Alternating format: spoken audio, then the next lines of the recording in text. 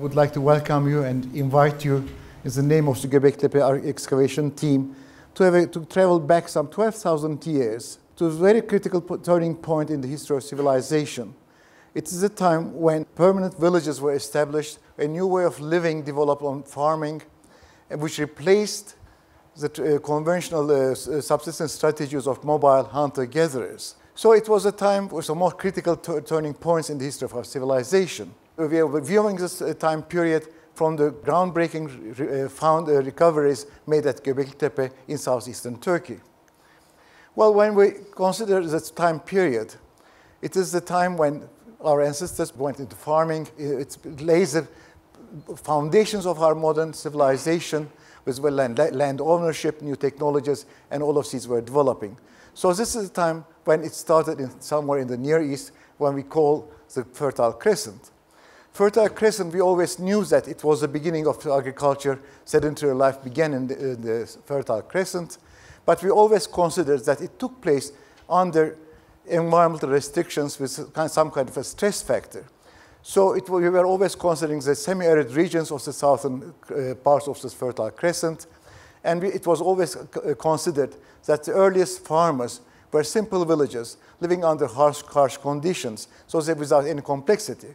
However, the recent work in southeastern Turkey, especially along the Syrian border, northern arc of the Fertile Crescent, it became evident that the environmental prosperity, the rich environment of this region, made it possible to establish settlements, permanent settlements, even before the beginning of agriculture.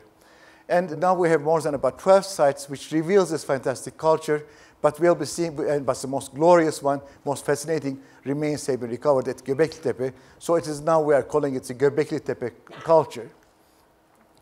What is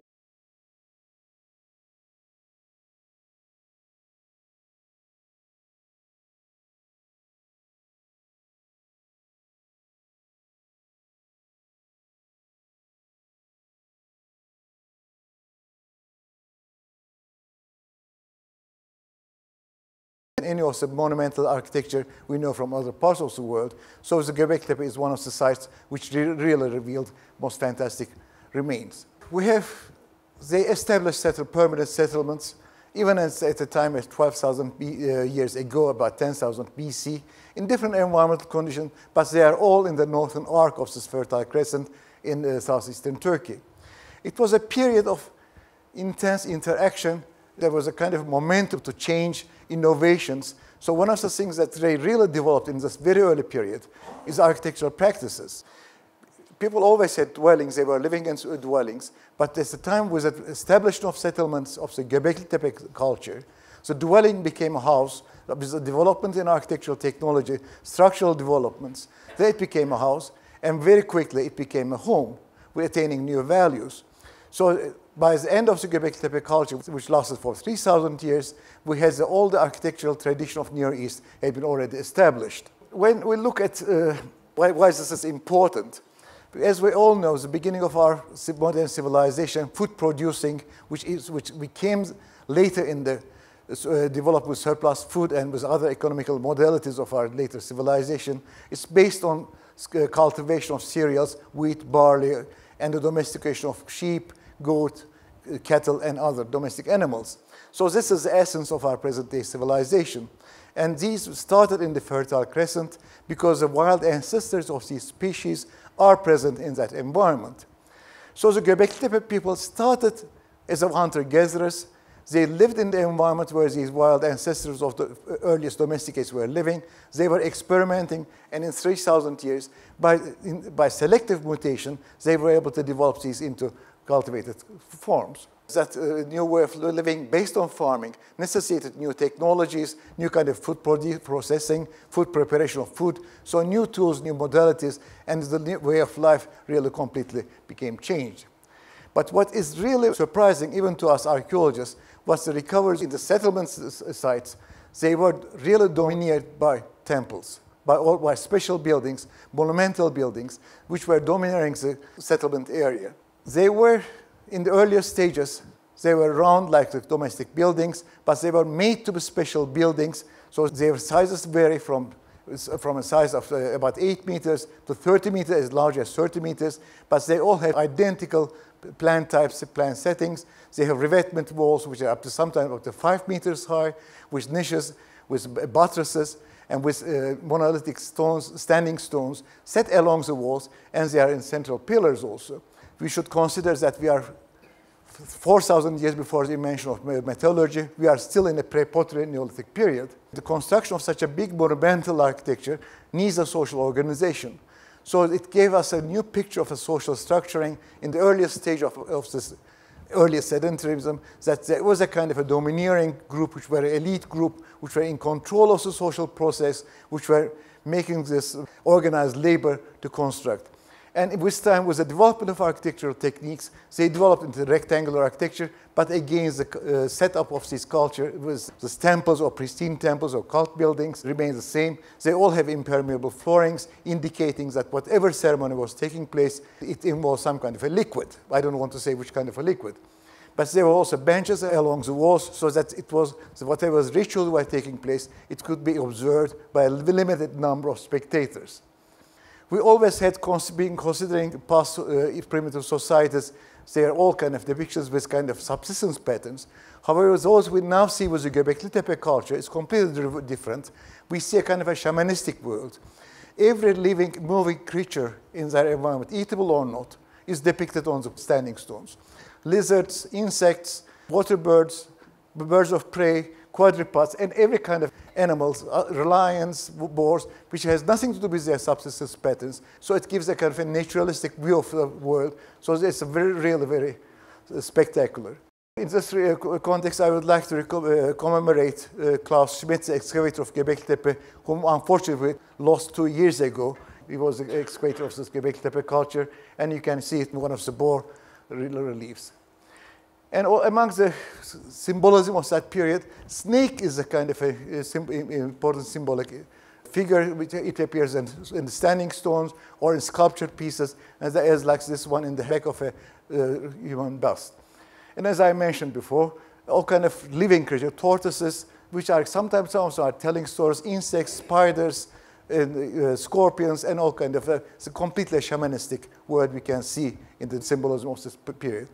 But what is also much more specific, there's a humanization of the divinities. All these standing T-shaped standing floors are anthropomorphic in shape. The upper part represents a head, and they usually have hands folded by, and so they are all represent some kind of deities of these people. However, in the central monoliths, there are some of them like totem poles. They are sculptured with male figures, sometimes together with other animals like birds or lizards or bears and other animals, but they are really like the totem poles. But strikingly, we have always thinking early Neolithic with mother goddess. No, it's a male goddess. They are all male figures in the temple. So it's a male-dominated social system, which is very clearly in that period, in that region. Strangely also, all of the animals depicted, they are also male. And some of them are the full-size sculptures, so they are also the earliest full-size sculptured human beings now in the world. And also what we have been seeing is some busts and some kind of, all kind of masks, but they are all male figures. And also what is very important, from the Göbekli Tepe sites, we have a lot of skeletons now recovered. We know the skeleton remains of more than 1,000 individuals. And it also gives us a new picture of the social stratification we can understand, because some of the burials have rich burial goods, some have nothing. Some of them are collective burials, but there are also some of them with skulls removed and skulls cached in somewhere else. And we can see that the skulls have been used in ceremonies because they have multiple layers of paint or lime cover it, so they must be taken out in the ceremonies. But who were they? That's another question. But now with the new developments in the genetic archaeology, we are learning much about their nutrition, about the subsistence patterns, about their DNA composition. And some of them have been telling us very tragic stories, like this lady here who died when she was giving a birth to a twin. One of the twins is in her hands, and the other one is still in the abdomen. But so that rich wealth of information we are able to procure from the burials of this period. And also, which was rather difficult for us to accept, was the craft specialization. Because previously we always considered that specialized crafts began with the much later complex societies. And in the time of Neolithic, everybody was doing whatever they could. But clearly what we have been finding in these Göbekli sites is high level of craft specialization, and not only specialized craftsmen, but also talented artisans. As I mentioned before, we are still in a pre-pottery period. All of these stone made out of stone, and the workmanship, quality of workmanship is extremely high. And as you can see, some of the artistic depictions indicate that they were really, somebody was selecting talented artisans. There's a lot of examples, and also especially with ornamental things, there's a rich variety. Most of them are coming from cemeteries, and also some stone plaques with certain, giving us certain image of some kind of imagery of that period, which is difficult to interpret, but they are certainly telling some kind of stories, which will need some more time for us to really understand what these stories are. And some of the depictions or the bronze plaques, there's high quality of workmanship there. I think that is also very significant. They are giving all these stories. With various ornaments, beads, and or bracelets, there's a high industry of it.